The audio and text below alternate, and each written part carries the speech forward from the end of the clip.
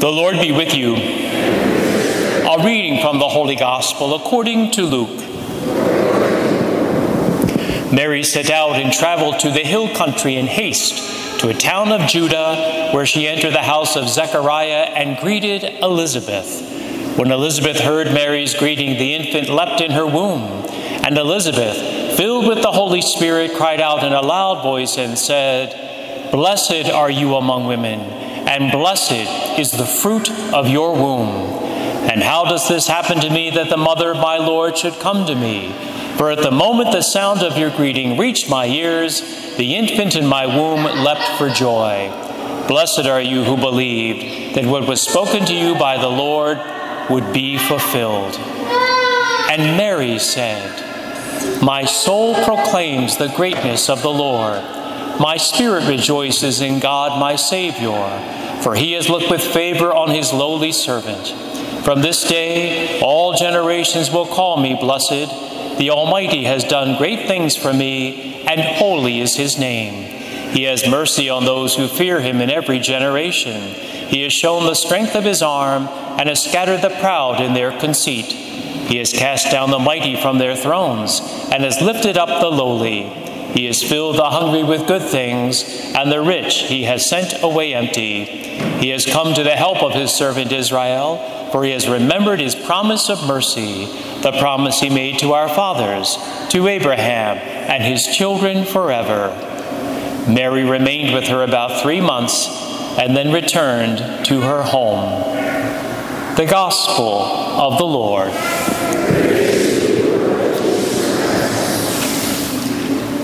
Today is no mere feast, but a solemnity, a holy day of obligation. Why? Because the church wishes for us to learn something today, to see something today, to understand something most profoundly important. What is it that we are to see today? Mary, at the end of her earthly life, was assumed body and soul into heaven. She was assumed body and soul into heaven. But you will not be assumed body and soul into heaven.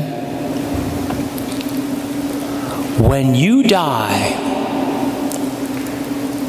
and you will die,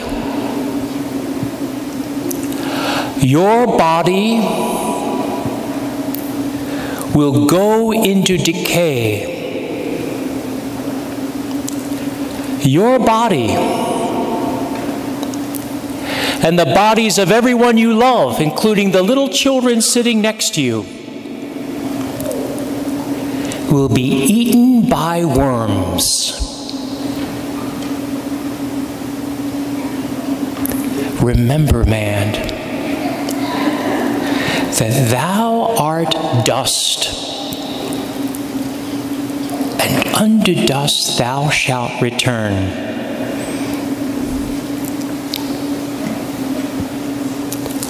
But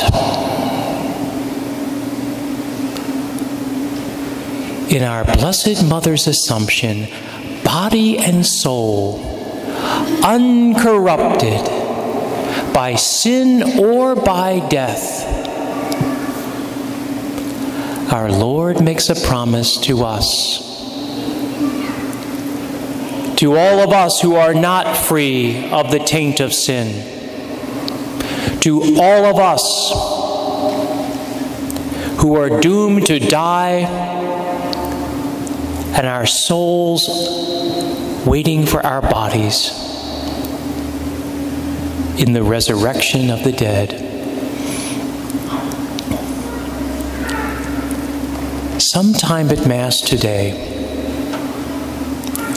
look at someone else here in church, someone whom you love, and understand that this great solemnity means, in Christ, that you will see them again. Not just ghost to ghost or soul to soul. You will see them face to face, even as you will behold the very face of our Blessed Mother and of our Lord.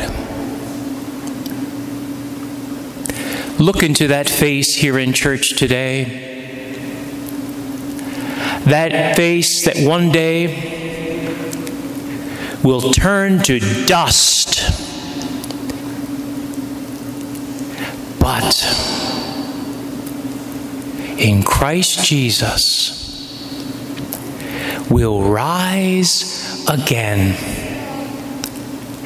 at the resurrection of the body.